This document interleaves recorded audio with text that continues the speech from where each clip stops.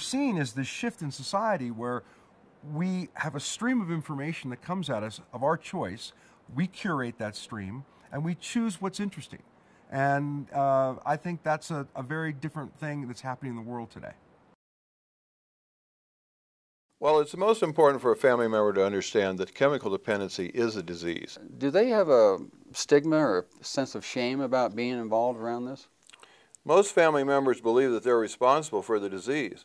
When I do my work, my artwork, I go to a state of meditation. They use it in different ceremonies for cleansings. In my culture in Oaxaca, we use it for a mushroom ceremony. Those were kind of psychedelic times back there. We were interested in psychedelics, and we took them very seriously. It was a very private thing. We wouldn't tell anybody if we were going to have a psychedelic trip.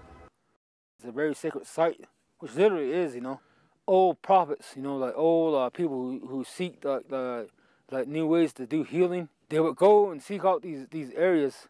What they gain is knowledge. Knowledge to heal.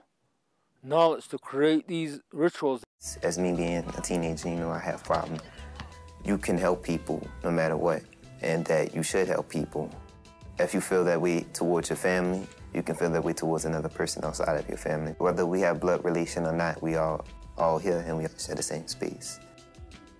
The other side, el otro lado, that's how we call the States when I was living in Mexico, and people that went to the other side. Whatever caused us to reproduce in that first cell, not people, but of anything of nature, we all came out of that one moment. Imagine there's no heaven.